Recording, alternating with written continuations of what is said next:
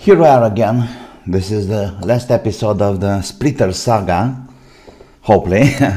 And thanks to Thorsten from Germany and of course some other nice people here on the internet. That's the beauty of YouTube. We can talk and we can learn and we can teach each other, why not? So it's always something to learn and it's always something to understand and to put in practice. Okay, so for me it was a really interesting case because I never thought there will be a 3 dB loss. So it doesn't matter what kind of splitter are you using, it will always be a 3 dB loss. And in the meantime, searching the internet and trying to understand the phenomenon, I found this nice article from digikey.com. I'll put the link down there. And here we have a lot of nice and interesting things about dividers and combiners, and it's looking like this particular splitter. It's a Wilkinson divider with a quarter wave transmission line and a resistor in between the ports. And here is something interesting about it. Has an insertion loss excluding the 3 dB power reduction, so it's a matter of power reduction. In fact, in the moment when you are splitting the signal, there is a power reduction of 3 dB. Eventually, we add the typical losing of the splitter.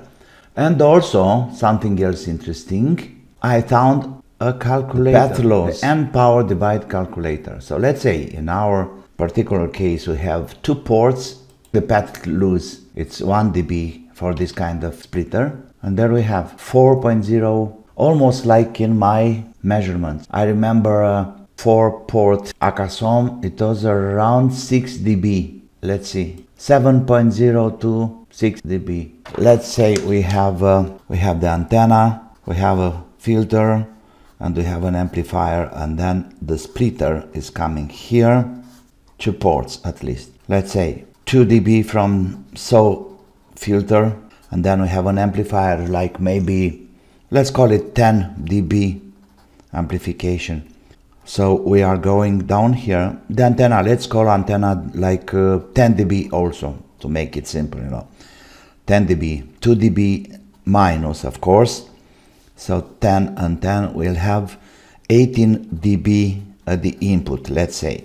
But remember that we are already losing minus 3 dB plus 2 ports.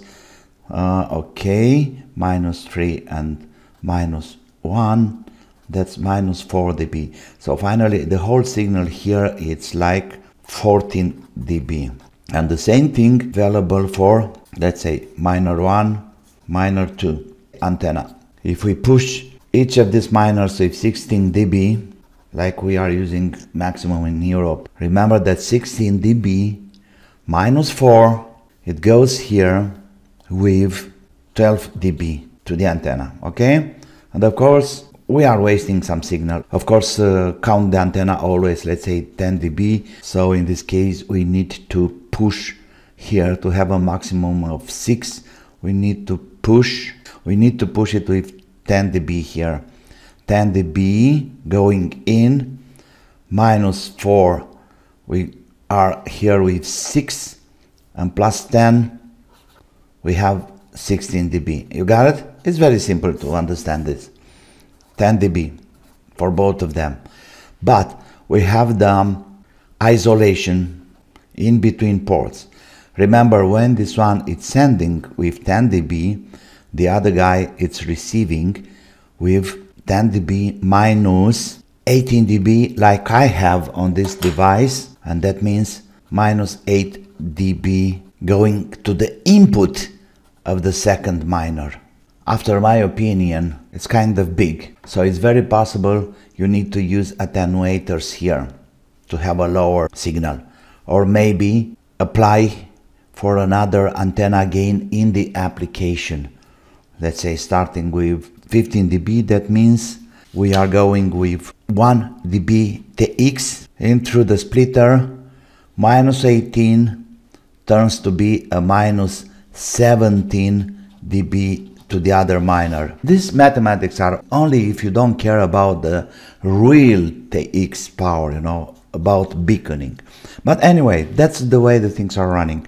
And remember that it's always a 3 dB power lose before anything else. So if we apply a 0 dB here, we're going to have a minus plus the insert loses. And let me have a very simple test. Somebody asked for what's happening if we use an attenuator and then a termination load. None of VNA saver, it's on. Let's connect this guy.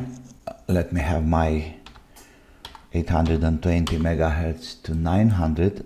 I'm always using these frequencies because my calibration is done in between these frequencies. Let's use attenuator 20 dB and load on port number 1. We'll take the signal from RF2 from port number 2. Let's see what's happening. Nothing special. We have the same 3.377 signal like the day before. Let's see, 860 megahertz, 3.427. So doesn't affect with anything the output. So let's say this is attenuator plus dummy load, doesn't affect the other port.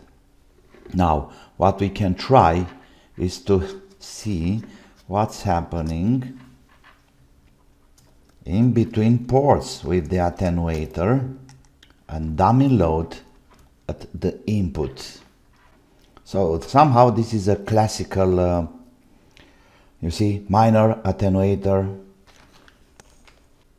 and of course we have minus 38.6 in between ports because we already have minus 18 in between ports plus 20 dB, and that's 38 dB in between ports.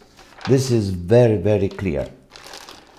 By the way, I have another 9, almost 10 dB attenuator. Let's put this in front without termination. Let's see what's happening. Minus 29. This is so amazing. So an attenuator at the input, you know, let's say we have the antenna here, we have the amplifier, attenuator or something anyway. It will raise the signal, dummy load only at the input, clear, minus 38. Okay, let's have the other 10 dB almost attenuator in between ports. So this is a very typical minor attenuator, splitter and output. Of course, dummy load here. We should have around 48 dB. Let's see, minus 78 in between ports. So be sure if you have this kind of install, there will be no more problem about shooting each other, you know, minors shooting each other. All right, let's have this in the air, minus 62. Okay, so this is very, very clear and important too, and thanks everybody for make this clear, because I could understand also the phenomenon and the theory behind splitters and dividers and so on. At termination, it's always a need, because power will return into the system, and that is wrong, and we always have a 3 dB power loss. Doesn't matter how many ports you are using, count a minus 3 dB from the beginning, and then of course we'll add the number of ports. 3 point, let's say 4 ports, that should be 7. If it's 12 ports, that will be 15, and so on. I hope it was useful. If you have any question, any comments, please write them down on my channel. Everybody will be really happy, me including, to answer, of course, if we can. And please like, of course, please like, please subscribe, and why not? Let's have some fun. Okay, bye bye.